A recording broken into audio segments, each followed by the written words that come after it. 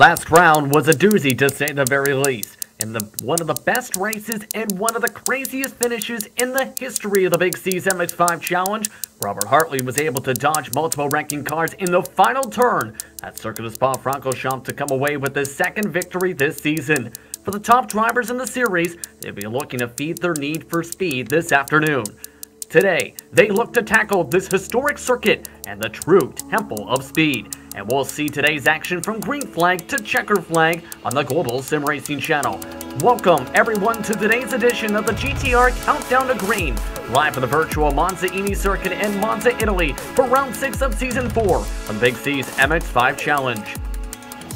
I'm Justin Prince. Alongside of the booth today is Ryan Jones. Behind the scenes is our director Sean Ambrose, and he's using cameras provided by Dougie Beard.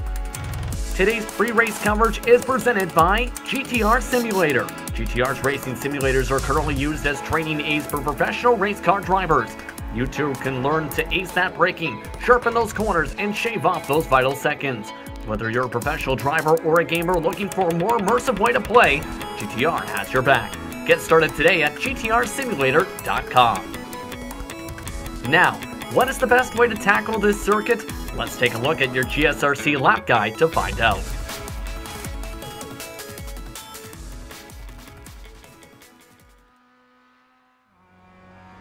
Alright, we've got Amjad Yaman in the GSRC MX-5, so let's do a lap around Monza. Coming down the front stretch, this is the longest straight into the heaviest braking zone. The Rettifilo chicane is obviously a great place to try a pass, but it certainly offers some dangers. First of all, the track narrows on the approach, and as you can see, it's extremely tight at the corner itself. So getting in side by side usually doesn't end well. Plus, those big sausage curbs can really upset the car if you hit them too hard, so make those overtakes with a bit of caution. After that, you've got the long, gentle bend to the right that is Curva Grande. This is flat out all the way until Della Roggia, so once again, the draft is going to come into play. Don't be too surprised to see drivers drift to the outside of this turn to take away the inside line into the chicane. There's a lot of paved runoff to help save you when you overshoot your braking, but the sleeping policeman and the slowdown penalty should really make you wary of cutting the course even if by mistake. On exit, watch out for the gravel trap. Expect a lot of gunk to get dragged onto the track from there. Now we hit the first Lesmo. There's a lot of banking, but try not to come into the corner too shallow. As you come off the corner, hold left to set up for the second Lesmo. This one is a lot sharper than the first, and you can be much more aggressive on the inside curve. It's pretty important to keep your momentum up, especially in this underpowered Miata. This isn't the longest stretch of the circuit, but it's very easy to botch your exit and leave yourself vulnerable down into the Ascari chicane. It's bad enough that you gotta worry about the slipstream, but you definitely don't want to give your opponent a free pass. Now this chicane is pretty different from the first two. It's faster and it has 3 distinct apexes. You'll try to hold tight on the first one to give a nice wide arc into the second. Once again, stay right up to the edge of the course and then swing it through the last one.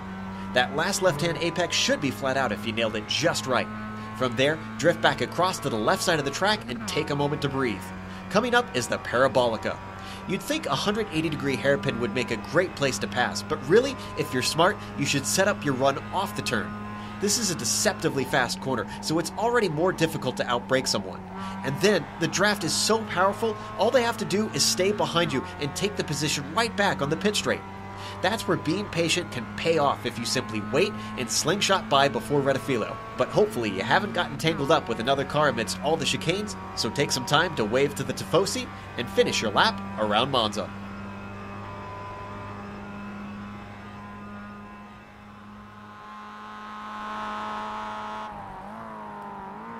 That's a look at your GSRC lap guide. As you take a look at the Minions car, let's bring in our co-announcer for today, Ryan Jones. Ryan, what else can you tell us about the Monza circuit, which will be the backdrop for this round? I can tell you I love that livery. If you'd asked me at the start of the season which track I was most looking forward to, this would have been my answer. Monza. It's famed for its high-speed nature. It proudly carries that moniker of Temple of Speed. But these MX-5s aren't that quick. And so today, we're going to see plenty of MX-5 trains snaking their way down these long straights as the drivers fight to get some of that toe and slipstream. There's going to be plenty of late braking maneuvers into the 11 corners we've got on this track today, 5.3 kilometers in length as well.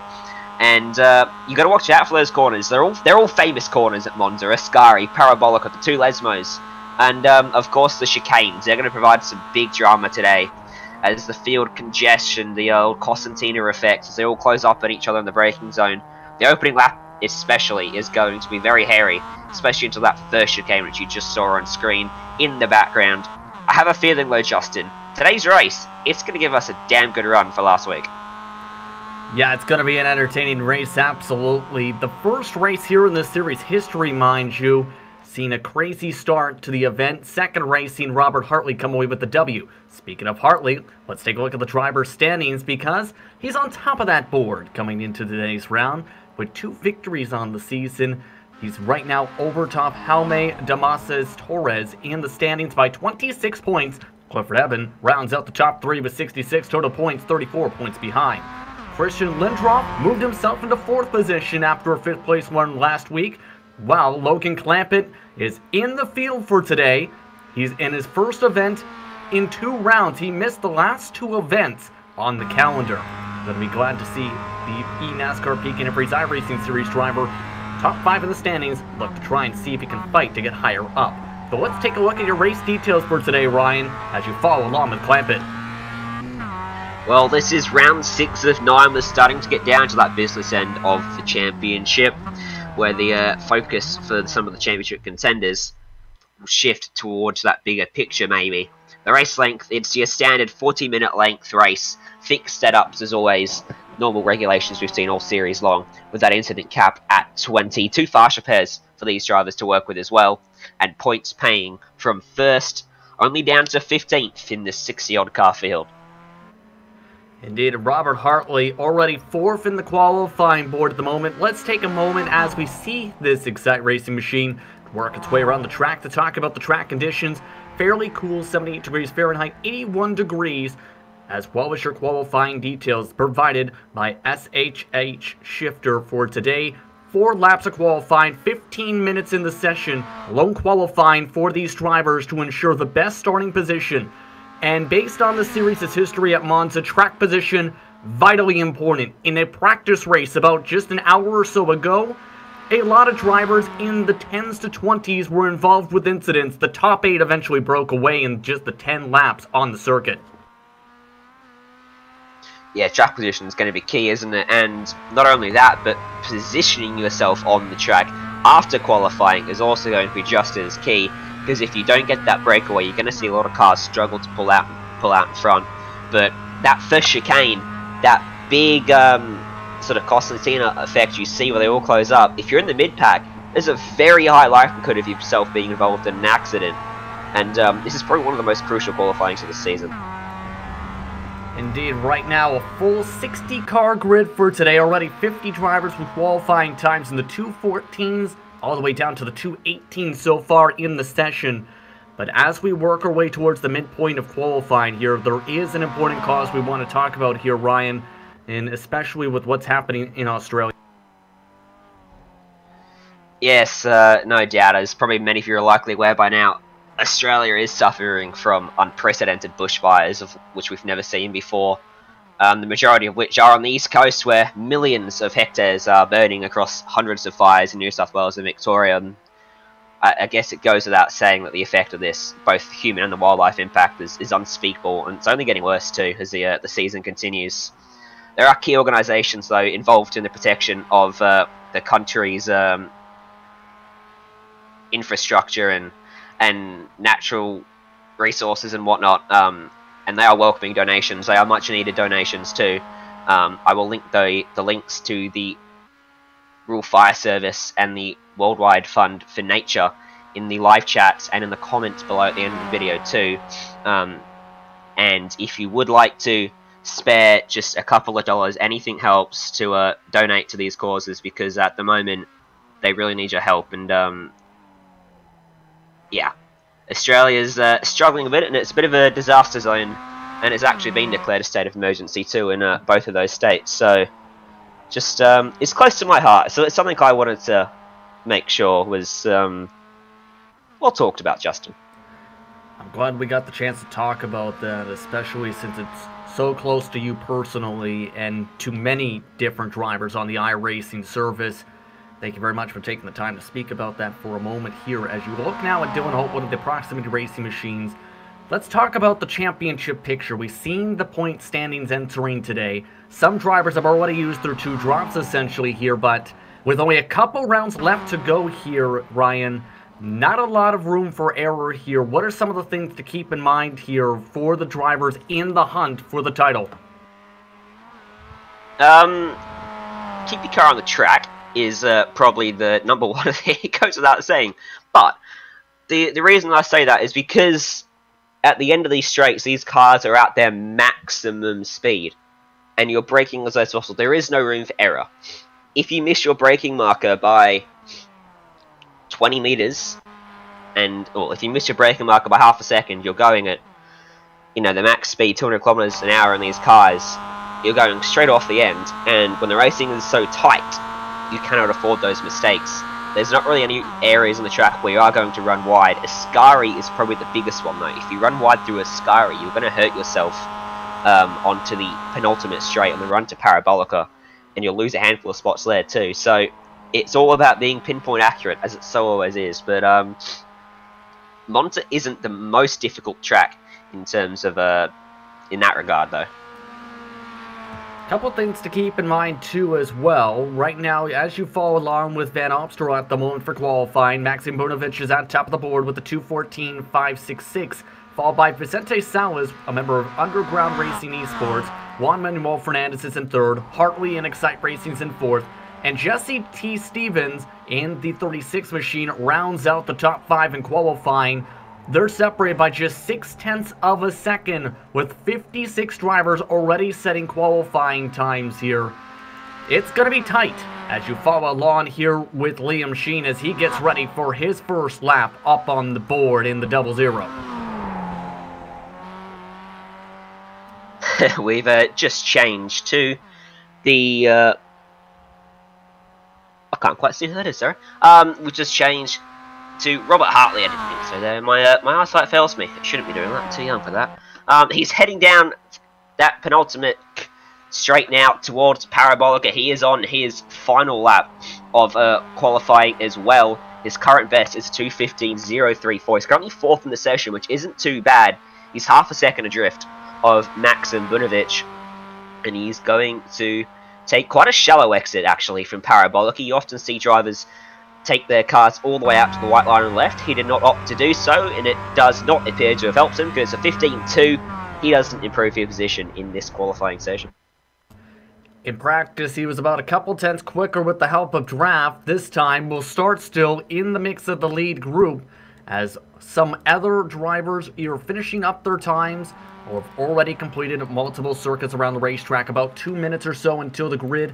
I'd like to remind you, today's starting grid is presented by Sim Racing Studio. Want to enhance your sim racing experience but don't feel like spending hours doing it? Sim Racing Studio creates plug-and-race sim racing accessory software to enhance your experience without any DIY effort. Go to simracingstudio.com for more information. As the last of cars set themselves up for the grid, what are your keys to victory today, Ryan? Stay out of trouble.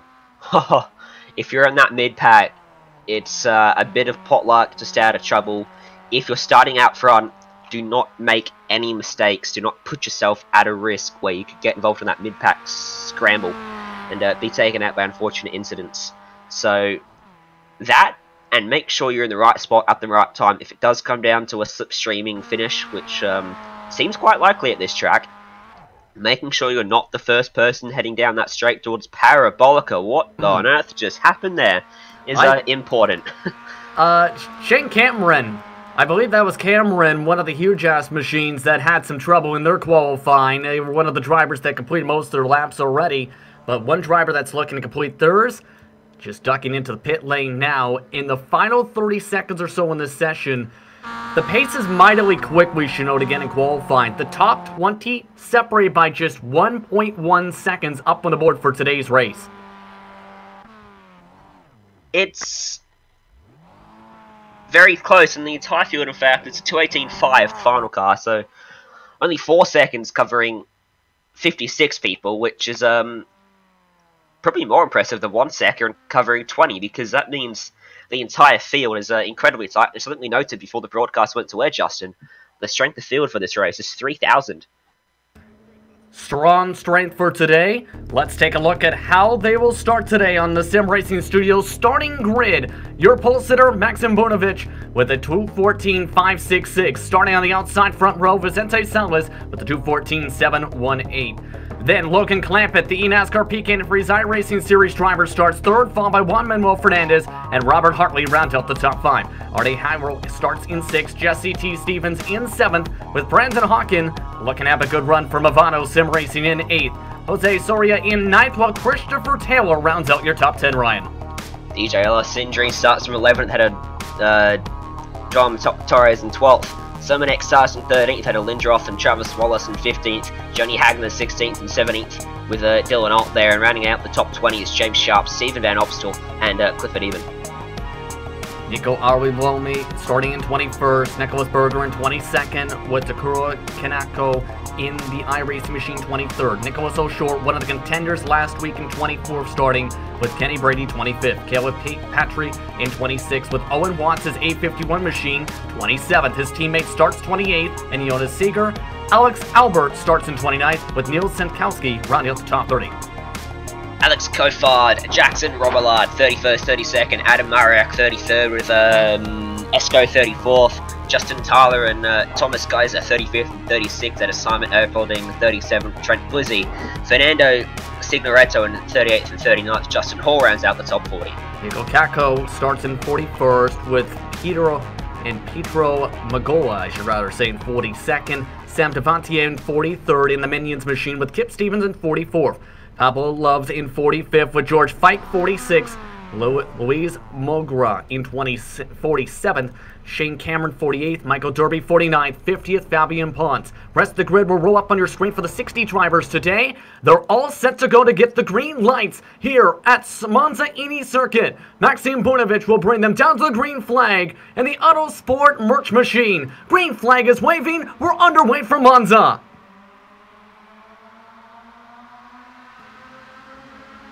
60-plus drivers work their way into the first corner as they look to fight for position early on. Estimated 18 laps the distance as we're 4 wide heading into the first chicane. Cars are crashing in trouble just to the edge of the top 10. Multiple drivers hit the brakes, but the rest of the lead group gets going clean throughout the top 10. It only looks as if a couple of cars have had incidents in that first corner, or they're still crashing now to the exit of turn 2.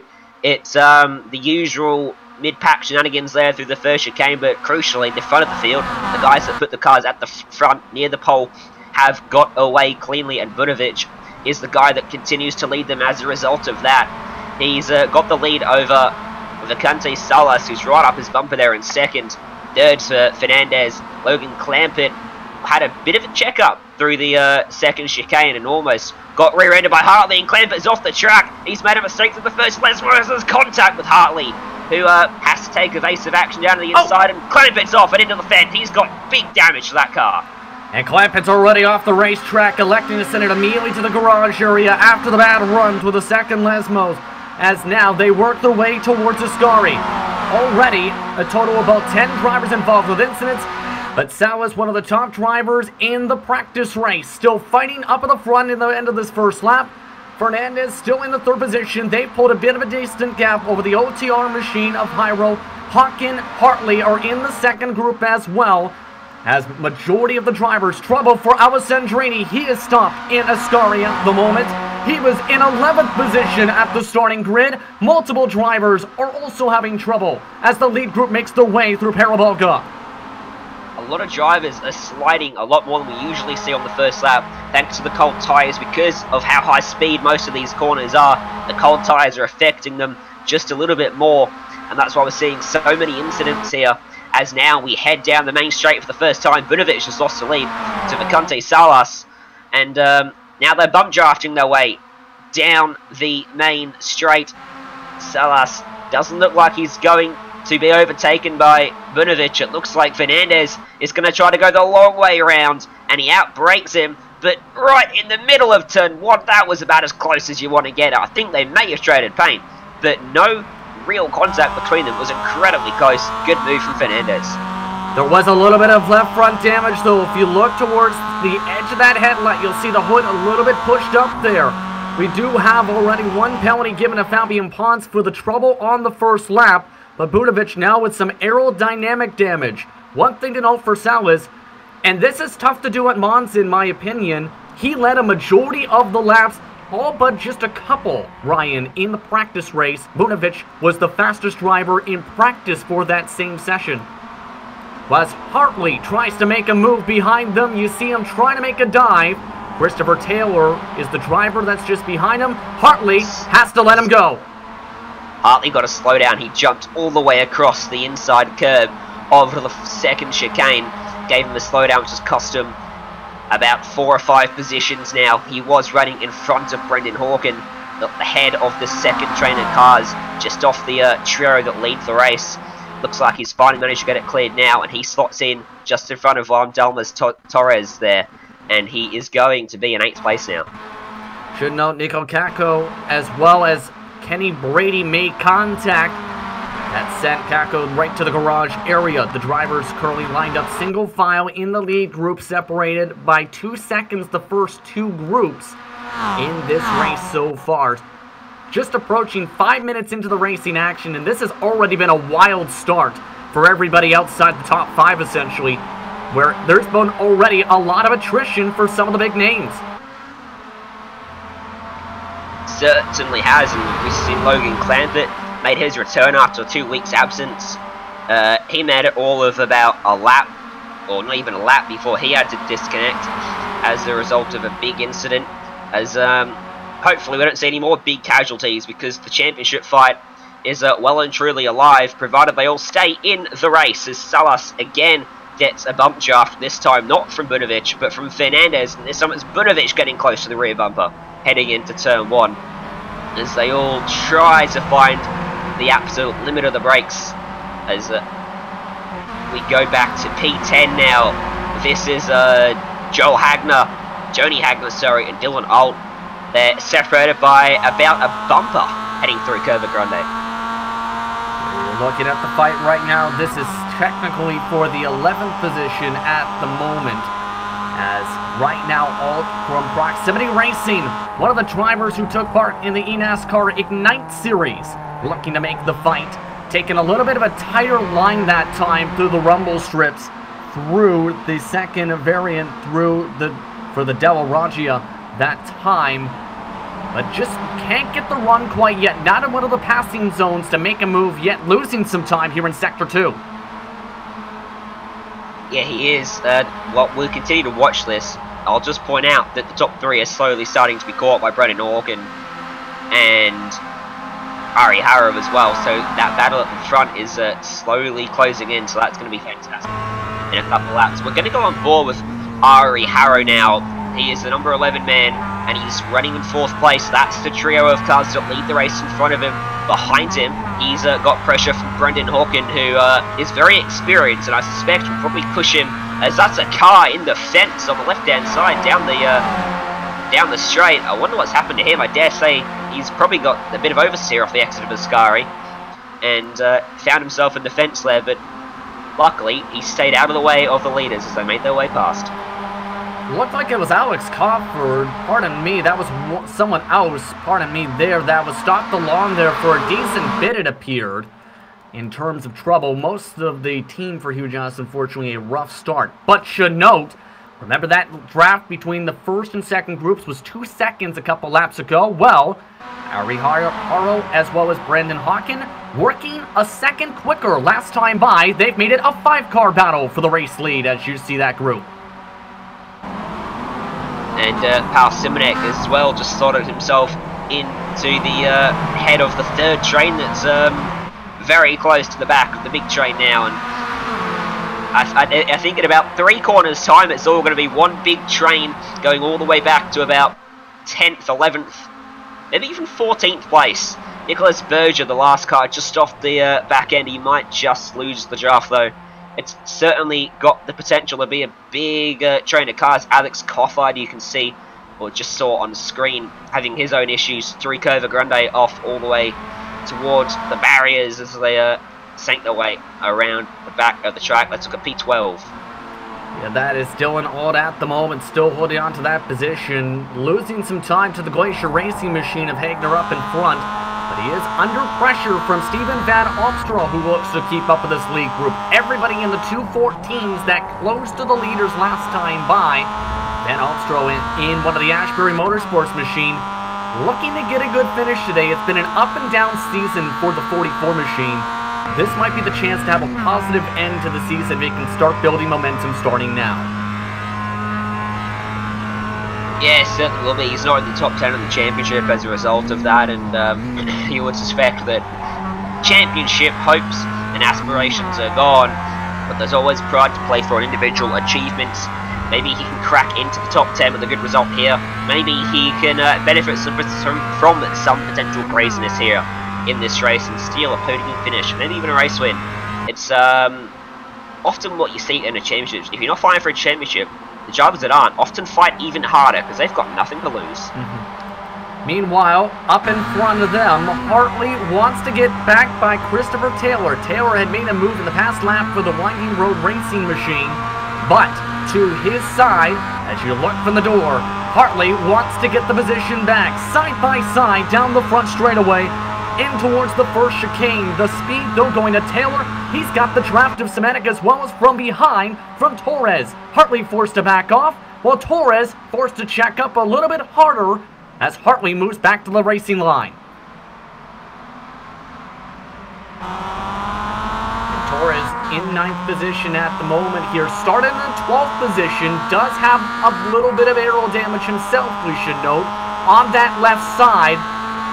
That's going to make it interesting for him. One of the few drivers that got some damage in the early first lap or two of this race. Just behind them in 12th place is some side-by-side action. Nicholas Berger and Dylan Alt. They almost made contact heading through Curva Grande and finally into Della Roggia. Nicholas Berger's going to pull ahead as Opstal almost drove into the right rear there of Dylan Alt's car. Just managed to avoid it, may have picked up a slowdown for his troubles there. Nicholas Berger moves his way up now into 12th place. He was 14th a couple of laps ago, so he's making progress. It's a plus 10 for him overall. He started 22nd, but it's been a good, quiet run for the Viking France driver. At this point, though, he's going to need to hope he can catch the back end of the draft. He's just outside the slipstream of Hagner and the rest of the lead group here. Do you work with the drivers behind you, or do you try and just focus on your marks and try and pull away from, say, an Alt and Van Opstra, knowing you might be the fastest of the three? You're going to pull ahead of them and hope that your slipstream keeps them with you and they can push you down these straights, and they don't try to pass you back, and you can all work together to catch them. It's often helpful to have the fast car out front. You can drag those slower cars with them, as it's now officially a 10-car train as they make their way onto the main straight. A little bit further back is the battle for 18th place. This is 17th, sorry. Yes. This is Jonas Serger, and there's Owen Watson 18th, Jackson Robillard in 19th, Travis Wallace, Kaneko, all involved in this battle pack for the fringes of the top 20. The reason why this battle could be so important is right now they're about 5 seconds behind the battle for points between Eben and Arwie Lomi at the moment. If they keep hooked up, essentially, especially since 17th and 18th are teammates, they might be really in. Meanwhile, up towards the front, things are getting interesting. Fernandez feeling some pressure. Bunovic just got by to get up to the point. Salas also got through. They're near 3 wide for 3rd position as they work their way down the straight. Fernandez, he got loose coming off turn 2, caught the gravel on the outside of the circuit, and that's what's cost him the lead and 2nd place in this race. Now he finds himself under pressure from Ari Harrow and Brendan Hawkin behind them, as well as Pavel Simonek. The list goes on, but Fernandez now has got a rally. He's got about a 7-car length gap between himself and Salas in front of him. Bunovic has got about 4-car lengths on him in tow. So if Salas can hook up to Bunovic, there's a slight chance that they might be able to break away if Fernandez doesn't respond quickly. Here's the thing, though. They're going to have to start dealing with lap traffic. They already have Kip Stevens in the Ritz Cracker machine up in front of them. Our first lap traffic of the race for these drivers. It could make it interesting to see where Stevens goes. You see him in that red machine in the racing line at the moment. Will he move? No, he does not. Bunovic with the tight pass on the left side of the 29 machine. That is 49th place. That stayed on the bottom that time and now is in the middle of the slipstream of the lead pack. Fernandez will be happy about that. He's getting a bit of a slipstream off Kip Stevens there, as did Maxim Bunovic. Luckily here, Monza's not a tight and twisty circuit. It's relatively easy for lapped cars to get out of the way on these straights as long as you hold your line. Only awkward bit is if you get caught in the braking zone for one of these corners and you don't get out of the way. You could have a bit of a checkup occurring behind you if you're a lapped car through the chicanes or the Lesmos. Especially there, as they're quite tight one-lane corners. And all this contact behind. Who was that? I didn't quite catch it. Not quite sure. Hartley making some moves. You've seen there a little bit of aero damage now for the 33 as he tried to dive. Just barely avoided hitting some cars. He did for part of the corner, but he tried to dive hard to get by Christopher Taylor, as well as cross up Harlow, who dropped from fourth. He's now side drafting the Continental sponsored machine and makes the move on the inside, heading into turns 4 and 5. Behind them, Taylor went in incredibly deep to the first part of the De La Roja, and that's cost him on the exit, because Torres is going to try to get down to his inside now for the first of the two Lesmos. Won't complete the move just yet. They're going to go side by side, and behind them, Joni Hagner, is going to look for a way through. Can't find it, and finally for the second of the two Lesmos, through goes Torres, and now Hagner can capitalize and go side by side. And he too is going to drag Lindroth with him, and this could be a very costly mistake here for Taylor. It might cost him 3 spots. Yes, indeed. Right now, everyone lined up on his outside. He's still trying to stick the racing line. One car is off the grass. Make it 2, make it 3. Taylor and a couple other drivers. One car upside down. Bunovic upside down. Fernandez in the sand. The leaders having massive trouble.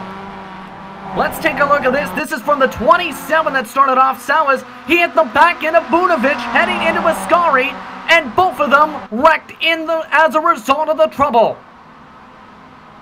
And Fernandez had nowhere to go. He went straight into the back of Bunovic's car there. He was on the racing line, and then it was a 3-wide fight for the lead of the race. And as we go live there side by side, and it's Robert Hartley that's found himself fighting for the lead with Pavel Simonek there, who was the leader as they crossed the line. What about 3-wide? It looks like Salas is still in the fight. He's not got too much damage. Behind them, here comes Torres as well. 2x2 into turn 1.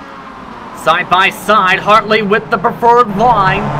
Still 2x2. Simonek tries to squeeze Hartley off the racing line. Hartley clips the sand, goes back single file. Torres goes to 3rd, Salas to 4th. No penalties yet for that incident. Haro still in 5th position. Hagner now into the 6th spot. But man, oh man, what is it with Hartley in finding ways to dodge big ones? We've seen that at Mount Panorama. We've seen that last week for race victory. He now gets dive bomb for 2nd. Good move there from Torres. Very opportunistic. Got it done very quickly and decisively. Hartley's now suddenly on the back foot trying to fend off Salas as well. So Torres is taking a big advantage of this. We saw him going up the inside of 2 Lesmos. Suddenly he's fighting for 2nd place. Yeah, right now one of the bigger movers in this field at the moment. But Simonek plus 13, starting at 13th I should rather say, now is leading after all of that. And this is getting interesting. This is the pleasure of drafting tracks. We talk about some chances to see drivers we might not see too often, or might have the chance to see different strengths in the series compared to the technical tracks. And Simonek having his best run of the season so far for Trident Racing now in the lead. Yes, certainly. And we're seeing Hartley come back at Torres. And if you just think about that championship, Torres needs to finish ahead of Hartley. He's 26 points behind him already. He needs to start eating into that gap if he wants to win this championship. Hartley's gone too deep, and he's hit Simonek there on the entry to Parabolica. Oh, cars are spinning Hartley too. goes off. Lindroff is off the racetrack as well. He bobbled hard, had contact from Taylor. So two different situations happen at the same time. First with Hartley up the road for second, then Lindroff getting hit by Taylor. It was a chain reaction, first off with Lindroff. This was as everyone was checking up for what happened. He corrects to the left, sends it hard off the racing line. But the reason they checked up, Hartley trying to make a move for second, trying to get around Torres, who had significant left door damage. He got hit. He hit the car in front and sent it wide. He hit the back end of Simonek and is now at the back end of the lead group that's been all bunched and broken up. Salas is now off the racing track though. He was in 7th position just entering turn 1 as we showed the replay. He elected to pit this past time by as we're inside the window. Well, let's get a replay of Salas. This is earlier on, just a lap or so ago. Yeah, he elected to pit along with many others, and this is an interesting strategy. The earliest we've seen much of the season, we've seen drivers elect to pit. The window is about 25-30 minutes in this series, and many drivers said, you know what, craziness, more craziness going on in turn number 1. That looked like one of the huge jazz cars, as well as I think that was Kenny Brady who was spun around there. Yes, certainly. Let's go back to the lead. Simonek, he still holds it despite that contact. He's got a bit of damage to his rear end. Torres behind him has found himself in second. And with the damage to his front left, Ari Harrow's got a clean car there in third. Johnny Hagner is up into 4th place. I finally got the first name right on the first try. And then back in 5th place is Robert Hartley. How much damage does he have? Because he went into the back of Simonek with pretty decent force. Yeah. And he's got a fair bit of damage, but he's holding on. He's just on the outer reaches of the slipstream, and he doesn't appear to be losing too much. If he comes down and pits, he'll get the fast repair as well. Speaking of which, everyone here in this train will get a fast repair when they pit. And we go back to P9 for another big battle. All the lead cars you just seen moments ago have just elected to pit. Will these drivers in this fight elect to come down? Arwiloni looking to follow along with Lindroff. They also fall in for the pit stops. Clifford Evan also in. Brandon Hawken also ducks down. All the leaders in the top 11 have pit this time by. And with the way it has gone so far, not really surprised. Seeger overrunning his pit box will lose some time. But one driver already off and away out of the boxes. That is Nico Kaku, who is in 47. Check that. And more cars having some collisions around the racetrack at this point. This has been a crazy, crazy race as they elect to come into the pit lane. It's, yeah, it seems like a simple track on paper, doesn't it? But, like I said earlier, Simonek does come out in first. Hagner comes out second. Harrow third. Torres goes back to 4th, and Hartley stays 5th. As I said earlier, because it's so high speed, if you miss something by the smallest of time margins, it creates a huge ramification. Hagner, how deep do you want to go to turn 1? He overcooked it by a long way. Just missed the back. And now Salas is going to go around his outside. Torres is going to follow him. Can he get to the inside to cover before Hartley gets there? He's got a small window to do it. He's not going to do it. Hartley's going to follow Torres through as well. And Hagner throws away the benefit he found in the pit stop phase and goes to the back of what will be the lead train. Remember, for Presente Salas, he tried the undercut, gets him back in the lead group. It's again, though, going to be a difference of 1 lap on the fuel.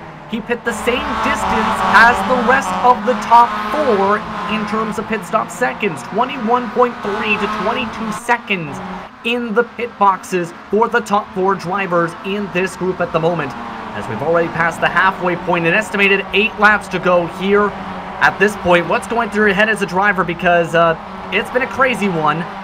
And Kip Stevens, mind you, in 48th has stuck around with the leaders as this is all shaped up.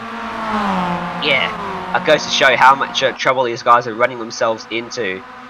But yeah, as a driver, not much of a driver I am though, but you're just trying to stay out of trouble, aren't you? Because you're seeing people fall off the track left, right and centre around you. You don't want to be that next person, especially someone like Hartley who has already made a mistake. He may be a little bit more conservative now on the brakes, and it might affect some of his manoeuvres in the coming stages of the race before we get to that final stage. So it might calm down for a few laps, but if it does, I dare say it won't be for long. Let's go back to P16, heading down the penultimate straight. Yeah, you're looking at this fight right now. These drivers looking to battle for points at the moment. They're passing Lee Martin, who appears to be near the end of his fuel. He's been trying to stretch it and chugging at 75 miles an hour at the moment through Parabolica. They've made the move by him. Right now the fight is side by side between Watts and Wallace. This is for the first position outside the points. The car they're trying to keep up with is Jackson Robinard in the 50 machine. The battery tender machine will now try and block the top line. The A51 racing machine will work to help as the car below them looks to try and dive at Travis Wallace. Looking to get into 15th position, has the preferred line into the first chicane, takes it away in the 86.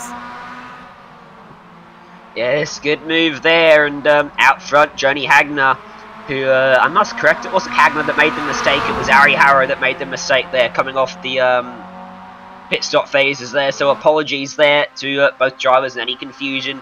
Hagner, he's very much still at the front, he's very much on the bumper of Paul Simonek now, heading through the first of the two Lesmos, and heading down into the, on the run into Ascari.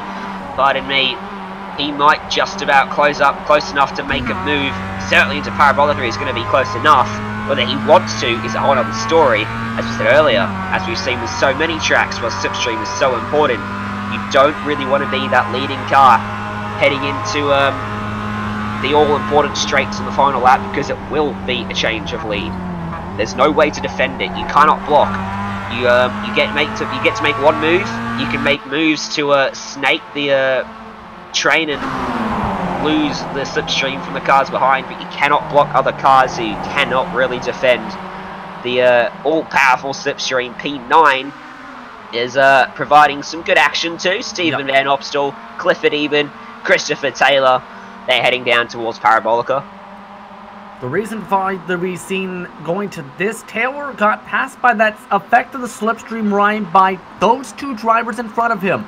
The teammates of Evan and Van Opstal just drove around him on the right side on the run up to Ascari, and now they're looking to work together to pull away here. So Taylor, after being one of the drivers at the edge of the top 10, has some aero damage to move in to deal with at the moment, and right now is looking to try and get a run to work his way back inside the top 10. The big one on the left side of the track, huge shot to the back end. As the leaders go side by side, up and just in front of them, Simonek able to hold on, Hagner to second, Salas up to third.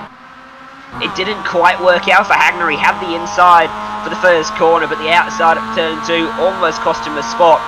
To Salas instead, it was from attack to defense for him. Now he's going to have to defend into the Della Roggia. Salas goes to the outside, Torres goes for the inside, and Torres goes by. Can he go by both of them? He gets into the left rear of Joni Hagner. Hagner bouncing across the curb, holds his position, uses some of the gravel on the exit of the Della Roggia. It seems as though he's escaped without a slowdown, but that's Torres now up into third, and Simonek has opened up about a 9-car length advantage. He's still going to be in that slipstream range though. He needs some more fighting behind him to truly get out of the trouble zone. Yeah, only about a second ahead at the moment in this lead group, as we now head down one of the second best drafting sections of this racetrack. Hagner has enough distance. Torres not able to hold on for the time being. Salas not with the run quite yet. Everyone staying single file inside this lead group. Should note Fernandez with the fast repair, with the timing that he had to take that fast repair in tow, he's still in 7th position. He is the leader of group number 2 at the moment, about 4 or 5 seconds behind of 6th position. And And Christopher Taylor just having an issue, it appears, in the 11 machine. Or the 11th position, rather. He was side by side with Nico Arbilomi before his race went puff. Let's take a look at P number 25 at the moment, though, right now. Andrew Horsley currently from 57th position up to 25th. One of the major movers in this field. We got drivers in this grouping who have gone up 30-plus positions. You've got, right now, Horsley making 24th, pardon me.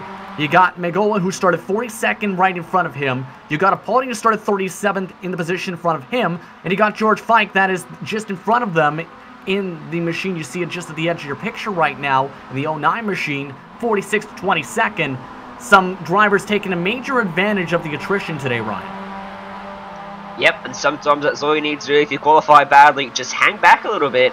And if you start at the back, it's not always a bad thing because you can stay out of that trouble, dictate your own pace. And as we've seen today, it's been an absolutely manic race. A lot of drivers running into trouble, and the guys at the front have not been immune to that. No one's been immune. But it seems that this man has been. He's moved his way up into 33rd from 56, Rachel Williams. I said this man, I think. This woman, I apologise. I said it before I saw the name. Let's go back to P4. This is Vincent Salas. Yes, indeed. Right now, looking to work last time, entering the Della Roggia with Torres. They are losing a little bit of time at the moment compared to the top two, but the fastest car on the track again are 7th on back at this point with 5 estimated laps to go and about 10 minutes on the clock by the time they reach the stripe here. What is the move to try and get the victory as Salas has the bubble that time by heading out of Ascari? Yeah, that's not the move. Don't run wide through Ascari because you will lose a position. Down into Parabolica, unless you're really lucky and you balk the car behind you in the process of that mistake like Salas did. It also helps that Hartley doesn't want to pass him. He wants to push him further up and get both of them as a result closer to Torres, Hagner and Simonek out front. But if the leader does that, you can guarantee he's going to be under all sorts. That's the move. If you're the leader, don't make a mistake in Ascari. If you're the car behind, set yourself up so you're about 2 car lengths behind heading through Ascari, because come the end of that penultimate straight, you're going to be at the maximum speed you can be in terms of getting the maximum slipstream effect, and you should be able to breeze right by them, all going to plan. It often doesn't quite go to plan like that, though. Yeah, that's how things potentially could come to grasp here. Right now, cars nearly bumping and banging, this time to the first chicane, as they continue to shuffle on inside this draft, still in it, under 5 estimated laps to go, under 10 minutes on the clock. Next battle again is still in P number 7, where Fernandez is now getting shuffled on a little bit because you got Nicholas Berger and Clifford Eben, who both want to go, and that time they were able to make a move. Fernandez let them go on the corner entry, it appeared, as he has dropped back to the 9th position, and the lead group has gone, in the second group has gone from 5 cars to just 3. Indeed it has, and Hagner's under pressure from Torres. They were side by side momentarily.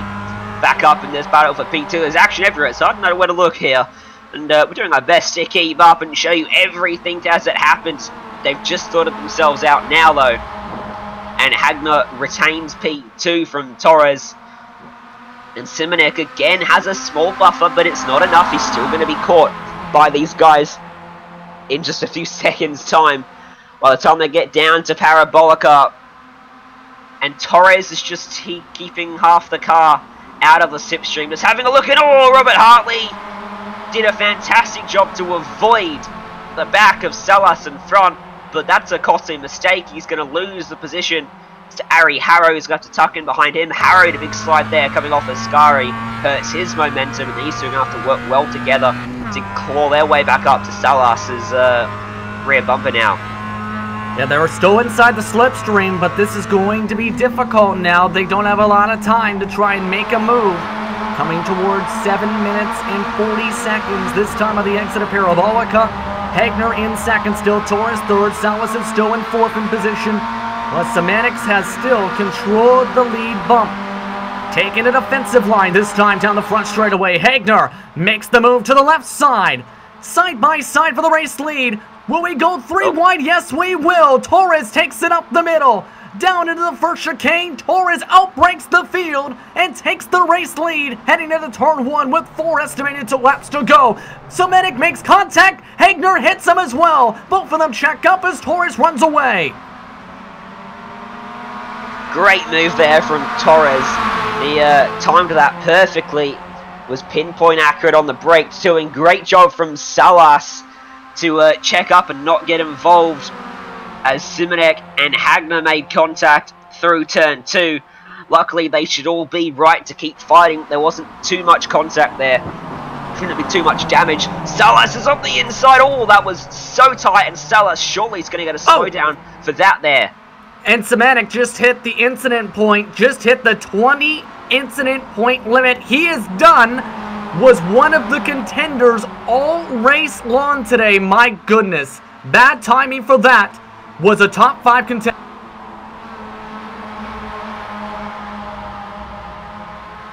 And these drivers making their way down the second part of the field as we take a look to Hawking and Rindroff. At the moment, they're 11th and 12th position on the racetrack here. Yes, they are, and sorry, excuse me. They're going to go side by side here as Brendan Hawken goes to the outside. Heading down towards Ascari. There's a car stopped there on the run to Ascari on the inside as Avalomi slots back in behind Hawken, and they sort themselves out. And I was wondering a few seconds ago why I suddenly couldn't see anything. It was because of that disqualification for Simonek, and that's incredibly unfortunate, isn't it? Because he certainly could have won this race. He was the car scored as the leader last time by, but this time it's going to go to Torres, Hagner, Salas, Hartley, and Harrow. That's how it shakes out the top 5. It's shook it up a whole lot more, but further back it's continuing to spice up with that battle for P13. And looking at some of the battles right now, including that position for 13th, Robinard still looking to hold on. This is at the edge of the points now. Make it inside the points now for Robinard, Wallace, and Watts. So they're fighting for the best points finish they can get here. Remember, top 15 earn points in this series. They're bump drafting down the straight. Watts wants to make the move on both of them. Heading into the first chicane, and does. He moves himself into P number 13. But at the moment, with all that shuffling that happened, the lead group is still separated into 2 small packs, we should note, with about 2.5 estimated laps to go here.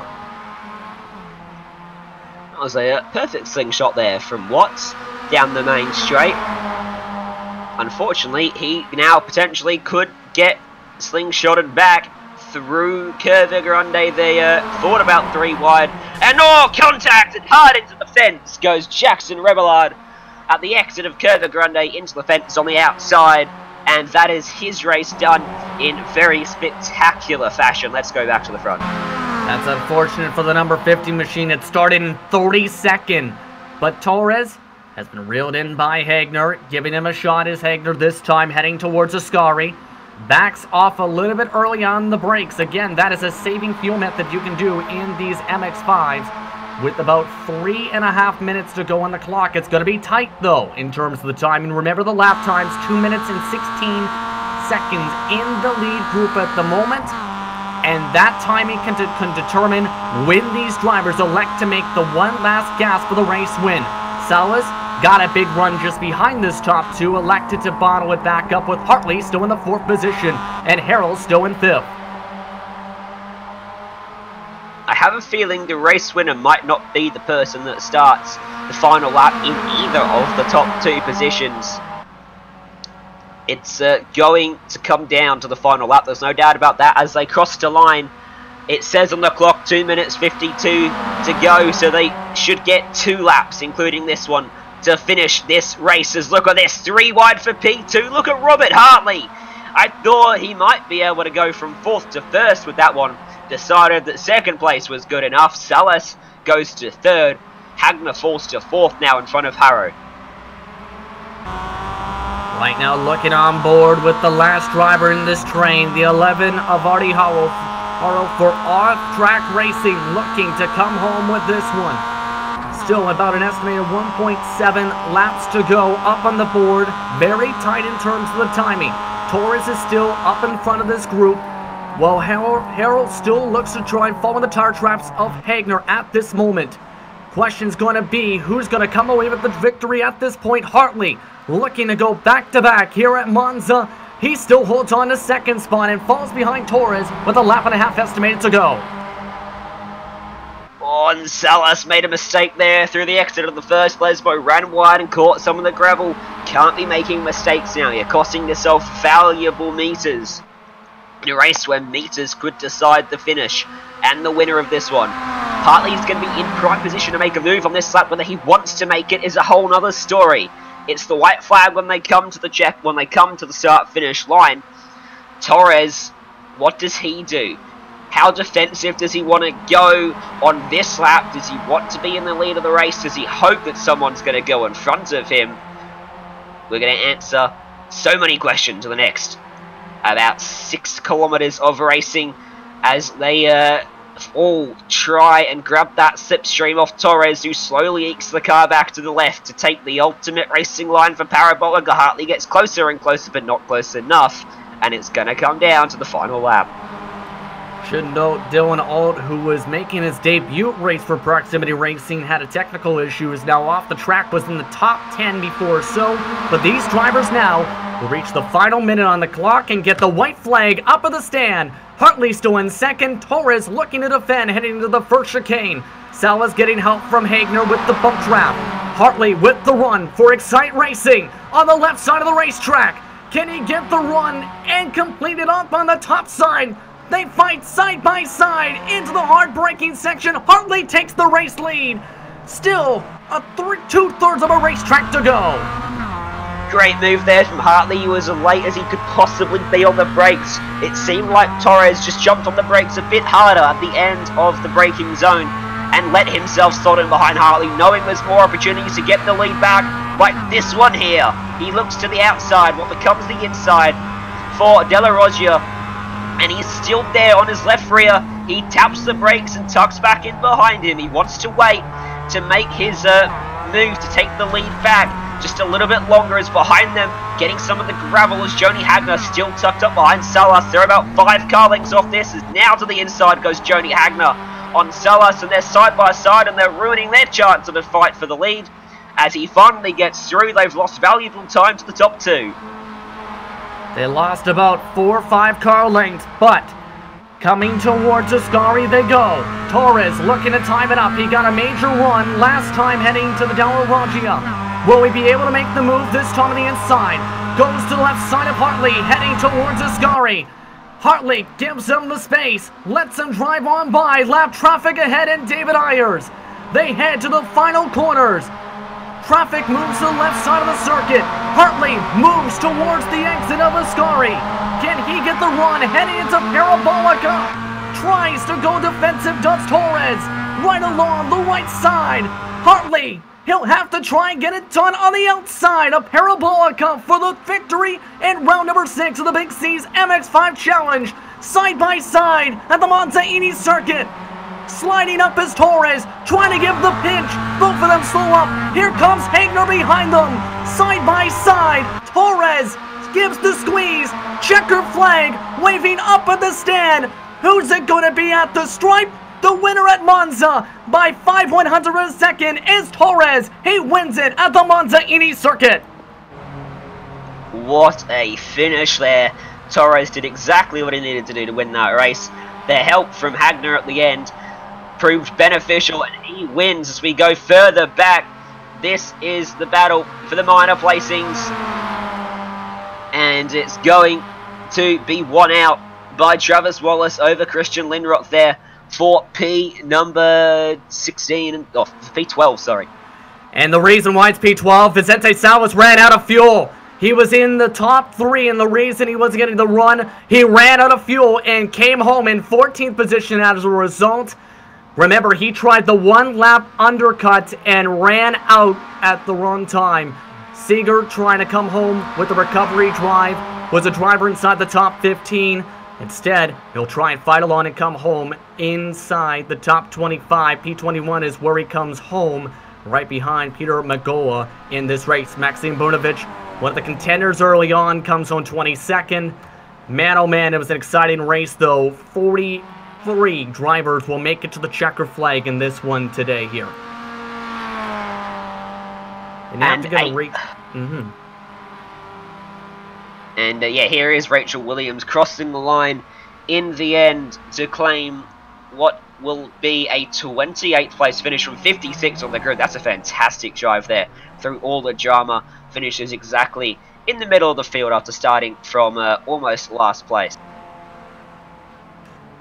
Yeah, indeed here. Still some drivers looking to come across the stripe here. Shane Cameron, 36. Liam Sheenan, 37. James Sharp, 38. Fernando Segoa will be one of the last to come across the stripe on the lead lap. Everybody else 1 lap down or more in this one. But an exciting one at the Monza Eni circuit today. We'll take a quick break. When we come back, we'll have your post-race coverage presented by our sponsors. You're watching the Global SimRacing Channel for Big C's MX-5 Challenge action.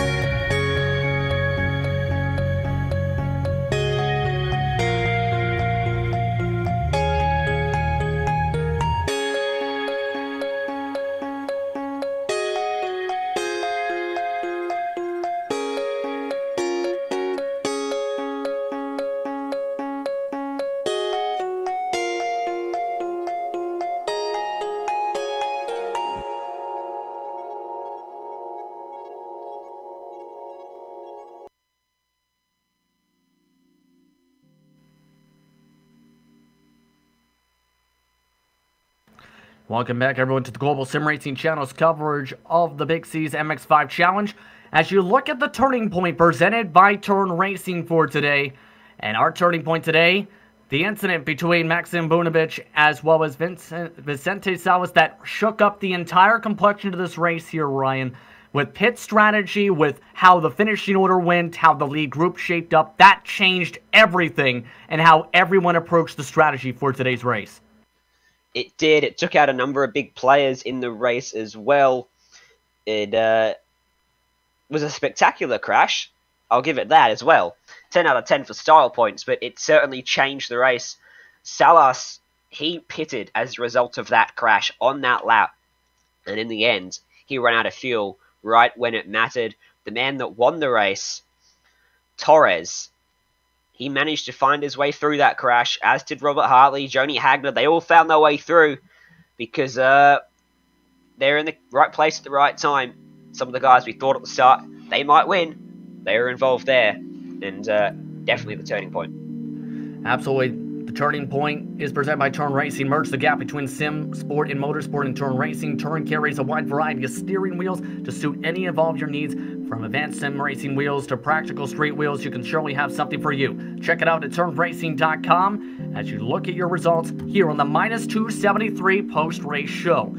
Torres comes home with the victory, his second of the season from 12th to 1st, followed by Robert Hartley. Joni Hagner finishing 3rd, with Ari Harrell in 4th spot. Stephen Van Opstrow came home in 5th, started 19th, while Nicholas Berger started from 22nd, came home in 6th. Clifford Evan comes home in 7th, Brandon Hawken in 8th, with Nico Arvelomi in 9th. Rounding up the top 10, Christian Lindros. Travis Wallace just missed out on that top 10 finish, coming home in 11th. Owen Watts was up 27th to 12th. We saw a fantastically executed double pass from him late in the race. 26th to 13th was Caleb Patry. Salas, running out of fuel, finished 14th in the end. Fernandez, involved in that turning point, finished 15th. Kaneko finished in 16th. Up from 46th to 17th was George Fight. What a drive from him. Oh, 57th to 18th. It just gets better. Andrew Horsley there behind in 18th place. Then it was Esko Latinami in 19th, and rounding out the top 20 was Margula. Jonas Seeger came home in 21st, with Maxim Bunovic, one of the contenders in the pole sitter today, coming home 22nd. Pablo Loves came home in 23rd, with Adam Marek finishing in 24th. DJ Arnson-Santorini started in 11th, had trouble early on, finished 25th. Reynolds Rowan Hubert in 26th, Greg Savoy in 27th. Rachel Williams from 56th to 28th, shout out to her in this race. A good run from her. Corentin Durboy, I should rather say, 29th, with Simon Appolding rounding up the top 30. 31st was Prem, so he started 52nd, so a pretty good drive there as well. It was Senkowski finishing 32nd, ahead of Lee Martin, Shane Cameron. James Sharp finished in 35th.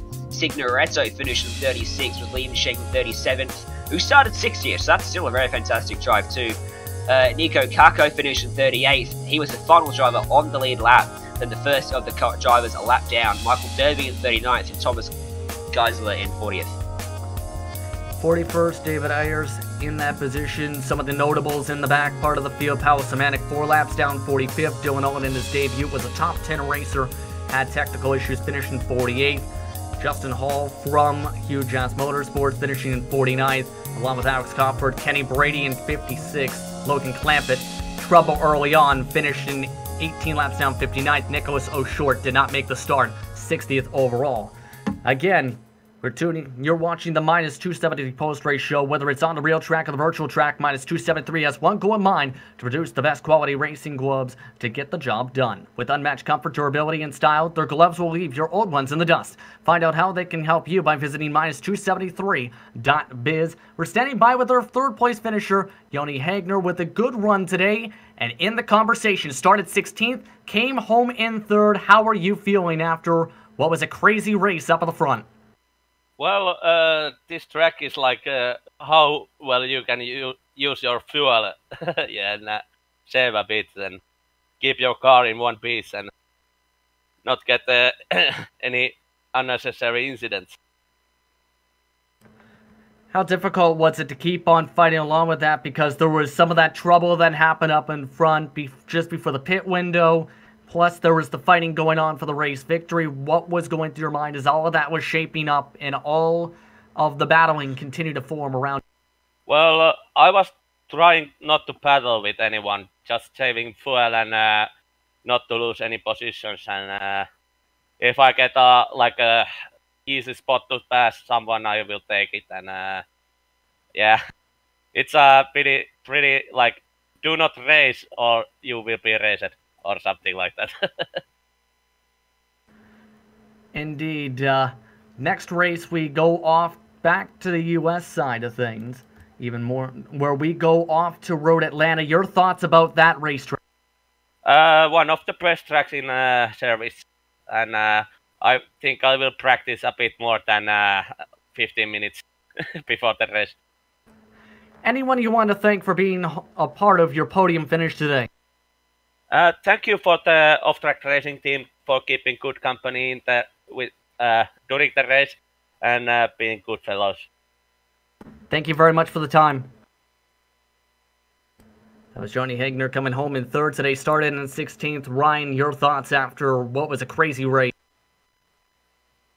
Well, yeah, pretty much. It was a crazy race. Had everything in it. We have the strategy gamble, so to say, from Salas. Maybe it was forced a little bit by damage in that crash on the same lap. But we saw that. It didn't pay off. We saw an incredible finish. It was 800ths of a second in the end. Not separating the top two, separating the top three, which is incredibly tight for a 40-minute race around a 5.6-kilometer racetrack. And we saw great battling all race long. It was a fantastic race to watch, to commentate as well, but also in terms of the championship.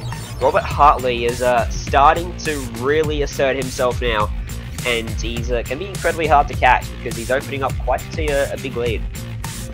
Yeah, he's looking pretty prime for what could be his third championship title, but there's still a ways to go in this series at this point in terms of racing.